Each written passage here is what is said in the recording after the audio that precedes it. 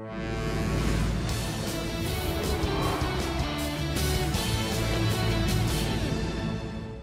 let's go right back to the start of the day when Kane Williamson won the toss and decided to bowl first. Yeah, I was hoping for plenty of movement, and Tamim Iqbal came out and played as if there was plenty of movement because he swung the bat, feeling that one would have his name on it, so he was going to make merry while he was out there. At the other end, his mate decided to play an attacking shot and played a poor one, holing out to Tim Southey, who was bowling pretty well up into the breeze, which was more of a howling gale. Tamim, though, he was actually playing some really good shots and looking more and more assured and confident and more compact and classy as the innings went on. There was a good yell for LBW. De Grandhomme coming around the wicket, believed that was hitting. They reviewed it, and it was bounce that saved Tamim. And a good decision, because there always has to be doubt with a right-arm bowler bowling around the wicket to a left-hander. So Tamim survived. Got better and better. He was prepared to go after the shorter ball. It was his driving which I liked. There's some sparkling cover drives mixed with some pull shots, and New Zealand was unable to find the right length to him, and he was taking them on. 50 off better than a runner ball. Then Bolt came back. One got edged. Second ball had Tamim pushing forwards but not far enough. Caught on the move. It was given not out again. New Zealand reviewed it, and this time the reviewing was on song. You are on camera now. Tamim LBW to bolt for 56. At 2 down, there was a very good partnership between Mamanol and Mamadala as they knuckled in, and New Zealand for the better part were a little bit more accurate, and they were prepared to wait New Zealand out, and when the loose ball came, they took it on. Good shots off the back foot and front foot. Good patient batting, I thought, as the two of them put on 85 for that wicket. Mamanol brought up his 50. Good patient, compact player. Then Mamadula played a loose shot. Feet didn't go. Maybe mentally the aggression of Wagner forced him into that shot, but it was a disappointing one that broke that partnership.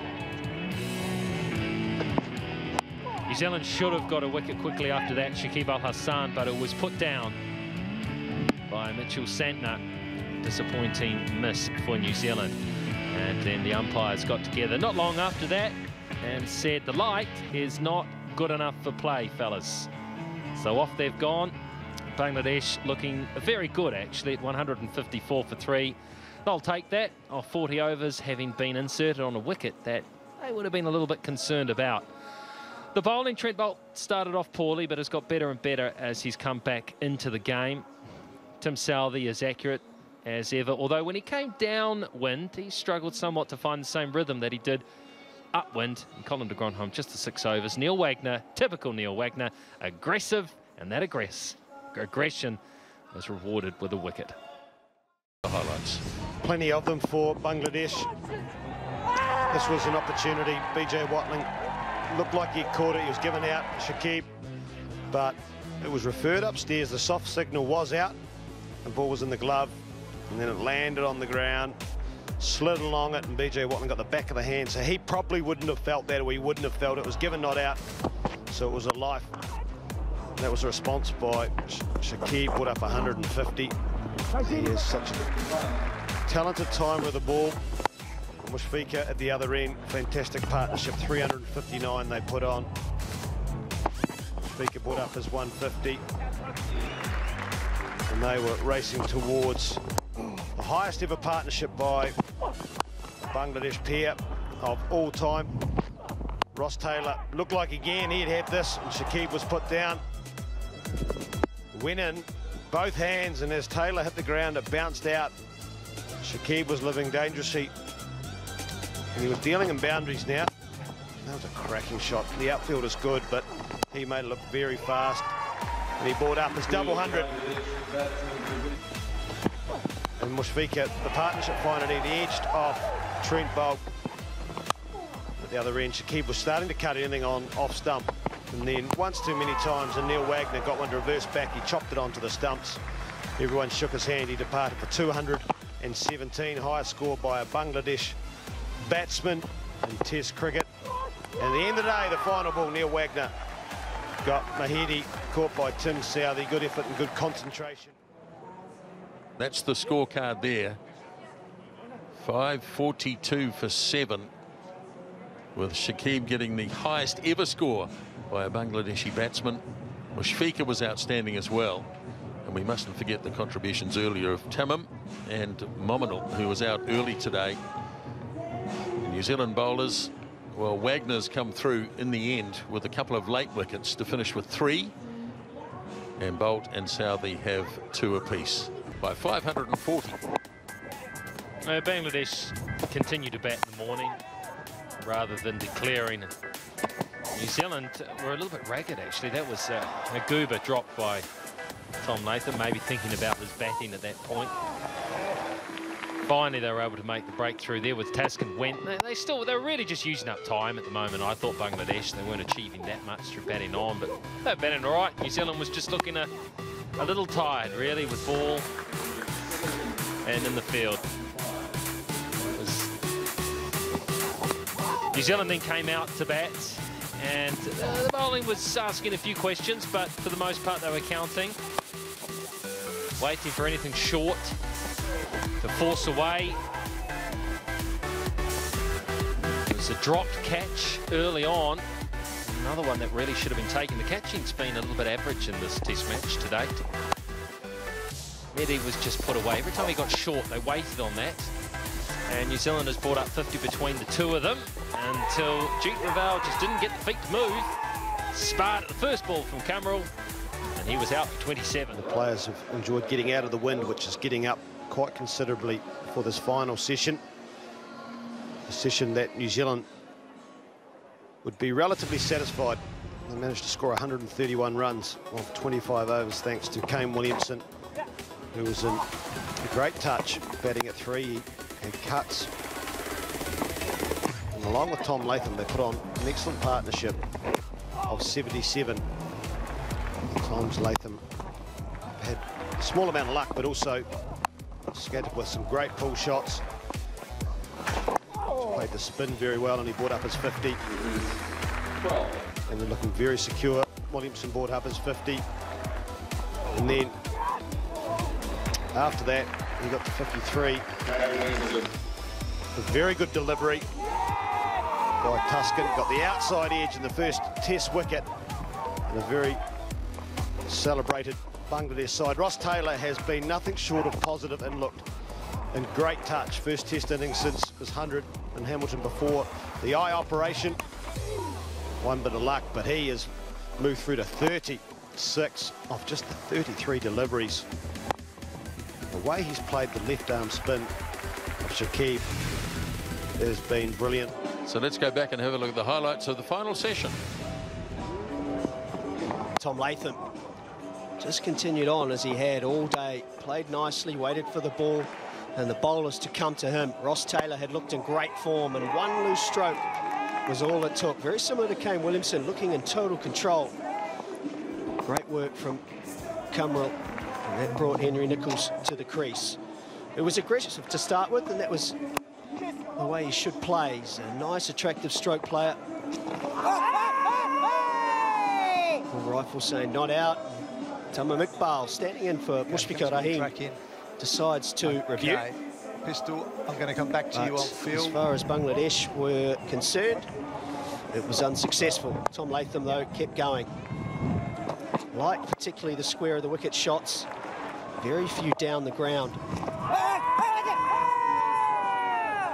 Long discussion again about whether to review, but I think the fact that it was only 2 overs later, they decided not to. The stumping was also requested. Pretty easy decision for the third umpire, Nigel Long. Henry Nicholls just keeping that back foot on the ground. But this partnership has been a good one, worth 87 so far, of just 180 deliveries. And a brilliant 100 from Tom Latham, his 6th in Test cricket. And a quite remarkable stat, only the 2nd New Zealand opener in the last 87 years to score 100 here at the Basin Reserve. So in summary, 292 for 3. Good reply by New Zealand to 595 for 8 by Bangladesh. Latham's still there, batted right through so far, and 2 wickets for Cameron and 1 for Tuscan. Long spell of bowling from Mehdi, but not able to take a wicket as yet. So Bangladesh are pulling out after about an hour's play this morning at 595 for 8, with Wagner getting 4 in the finish, and New Zealand 292 for 3, still 303 runs behind. At the Basin Reserve for the second session of day 4 of this first test between New Zealand and Bangladesh. Say honours even in the first session, but overall Bangladesh are still in charge. Highlights of the first session, some very good batting from Latham and Nichols. Henry Nichols bringing up 50. Partnership was 142 between the 2 players for the 4th wicket. Latham, as always, strong through the offside square of the wicket and on the drive. Then Henry Nichols just had, he caught a bit of a brain fade. He forgot that there was a player in at leg slip and guided the ball straight to his hands. Colin de Grandhomme bludgeoned a 4, a very big 6, and then got out very next ball. And that provided Subhashish Roy his first test wicket, and boy was he happy. I think we all were, really. Maybe not Colin de Grandhomme. So brought BJ Watling to the crease. Tom Latham carried on. Very good fashion. Got through to 177 before played a sweep shot to a straight ball, missed it, ball rifle spot on, and Latham on his way back. Brilliant innings. Highlights of the middle session. Mitch Santner was playing pretty well. In fact, he lasted throughout the session, made his way through to 49 with some really good shots. BJ Watling was also in good nick, played beautiful on drive. That was really easy on the eye.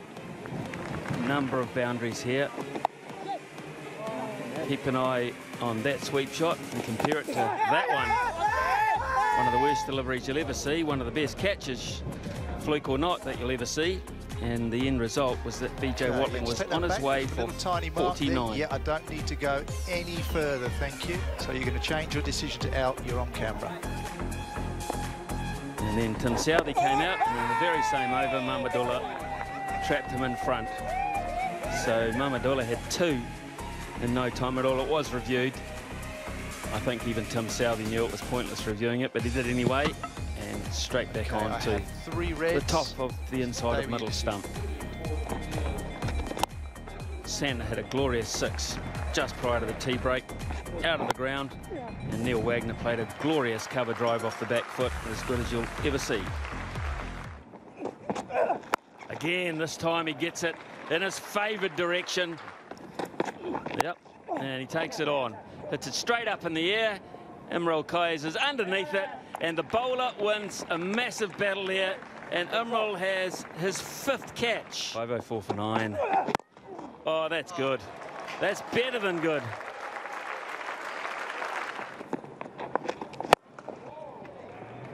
It's in the air. Chance. Not really.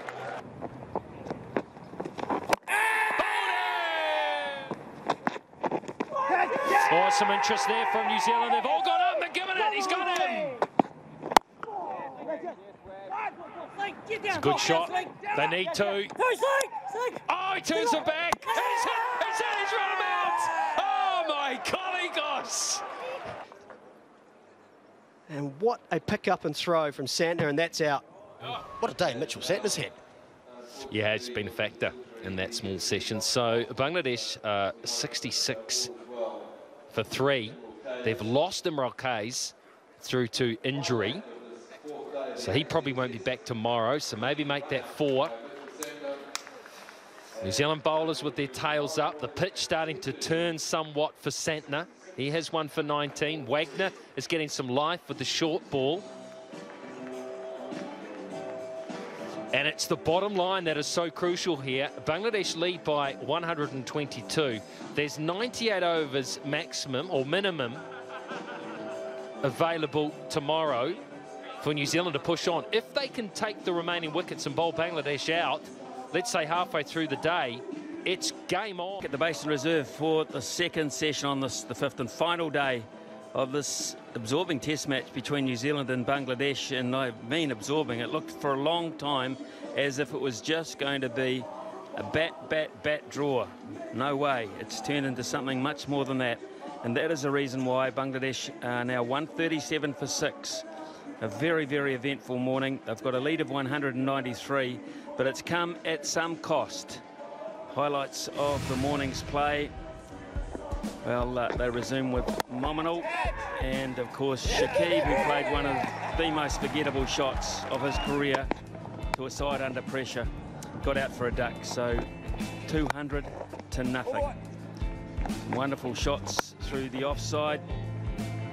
Mominal drove it one just a little bit away from the body off Wagner.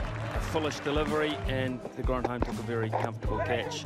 Mushfiqur came out, was dropped by Tim Southey, batting with a broken hand. They had an appeal as well. Reviewed, given, not out. Yeah, it looks like the ball's clearly gone. Stay with your not out. You're on camera. Overturned. Mushfiqur hit by Tim Southey bowling round the wicket. They peppered him because of the fact that he's got a hand problem. As a result of that, he was taken to hospital. The ambulance came onto the field. He was taken to hospital. Latham put down a catch of Tuscan, who then got an absolute screaming Yorker from Trent Bolt, and New Zealand had their man there. And just prior to lunch, they thought they had the wicket of Sabir. He didn't think so. Okay, he asked for a review, nice and slow. Again, off the arm guard. So it looks like the ball's clipped the arm guard. I've got no spikes before that, so I'm going to ask you to change your decision to not out. Give a not out.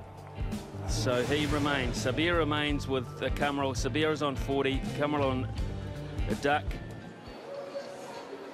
Kane Williamson and Ross Taylor will resume their partnership, which is currently worth 52 from just 46 deliveries. Some expert batting before the tea break has set New Zealand up in total control at the moment. They require 126 runs from 38 overs to win this test match. The session began with Bangladesh batting, and Shakib batting quite nicely. Brought up 50. He was running out of players at the other end though. Cameron got gloved, ducked one that didn't get up as high as he thought. Imran came out after that injury that led him off the field last night in the stretcher. Shakib then was trying to score the runs by himself, and he got out. Imran played some great little look shots. He could hardly move out there. He couldn't run.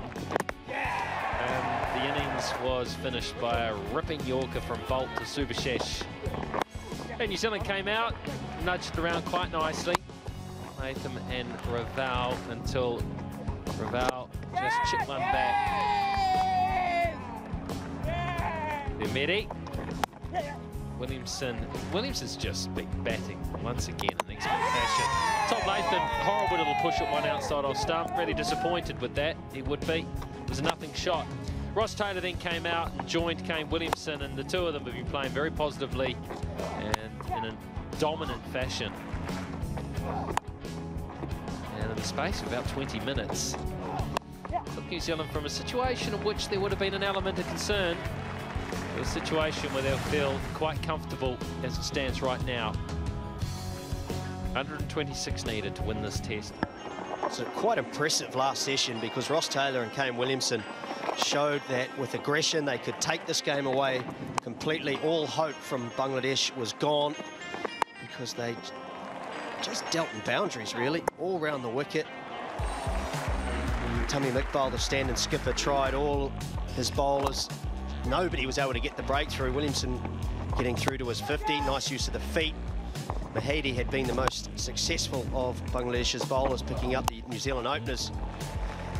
And Ross Taylor, having changed his stance, has been in good form all the way. Another half century for him. Tamim Iqbal unsuccessful with this, sliding down the leg side. partnership between Ross Taylor This will stay with you, Kane not our Williamson. decision. Thank you. With 163. And they were a perfect foil for each other. Subhashish Roy, his first 2 overs went for 20, but he struck immediately in his third. That is simply brilliant. Stuck in the right hand, and it was quick. Henry Nicholls walked out to bat with just 16 to win. And with his captain nearing 100, Kane Williamson, duly obliging, his 15th Test match 100, and he follows that up immediately with the winning runs. Well done to the skipper and New Zealand. So the overall match summary, Bangladesh, of course, way back it seems, were asked to bat first, and didn't they do it well? 595 for 8, Shakib 217, Mushfiqur 159, Mominal 64, Tamim a half century as well, and so too for Sabir. 5 players, the first time ever 5 players for Bangladesh had broken the 50 mark. And then, of course, Shakib, the highest ever individual score for a Bangladesh batsman. Also, the partnership, 359, was amazing too. All sorts of records set in that. Then New Zealand had to turn around and say, if you can do it, we can do it too, and they pretty well did. On the back of Tom Latham's very patient but stylish at times 177. Mitch Santner found some form, 73. Henry Nicholls 53. And New Zealand responded quite well, it's fair to say, to reduce the deficit to an awkward one for Bangladesh. They had to bat well last night, they didn't. They opened the door for New Zealand, and when they had a couple of players injured as well, New Zealand came to the ground believing this morning if they could do it right and Bangladesh would make the odd mistake, they could win this test match come tonight.